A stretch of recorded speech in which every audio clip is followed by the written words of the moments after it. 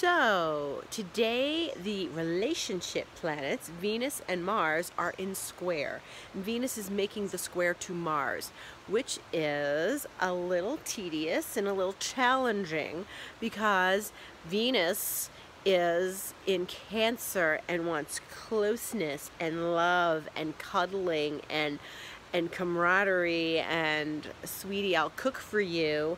And Mars is like, I want my independence. I need to be alone today. I need space for myself. So it's interesting because there is this dynamic that needs to be satisfied. It's not enough to just say, okay, one or the other. When we have squares in the sky, they are challenges, but they ask us to blend the energies somehow and to find a healthy compromise within the square. So if there is a part of you that feels a little clingy and close and perhaps a little insecure, because that would be the Venus part, getting challenged by Mars and Aries being very independent.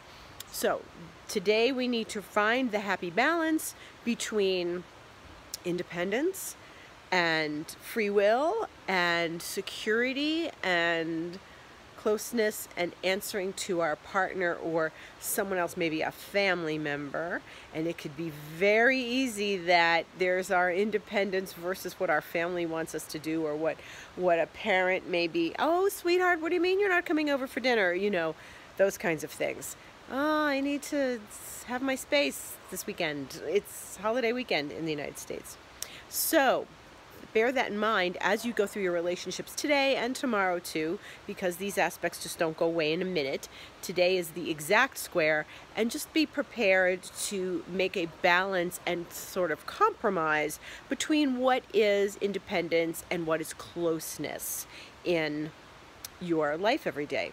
And just see it as that, and make sure that you're dialoguing and you're okay with it. And that's the most important thing.